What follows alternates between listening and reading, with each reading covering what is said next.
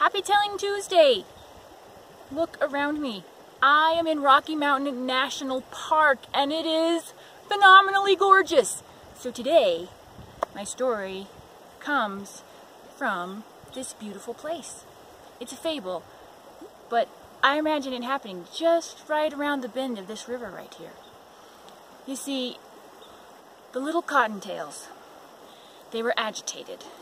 They had spent years and years in persecution.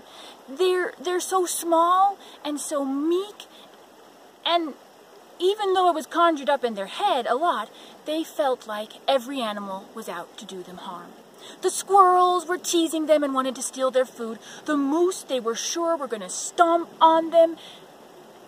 And one little cottontail said, "This is too much. I just can't handle it.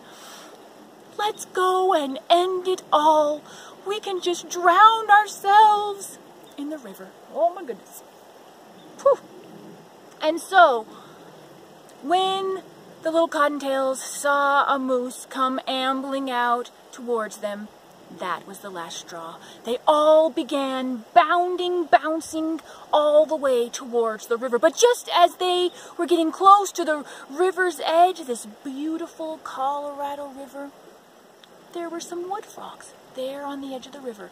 And those cottontails startled the wood frogs, and they went hopping 1, 2, 3 into the river. And the cottontails stopped. They said, "Oh." They saw the frogs jumping into the river, and obviously they weren't too aware of what they were, and they thought, well, I guess no matter how bad it gets for us, it's always worse for somebody else. And because they watched those frogs jump in, well, they went home and they decided that they could endure. And the frogs, well, they were just as happy as could be. And so is life in the Rocky Mountain National Park.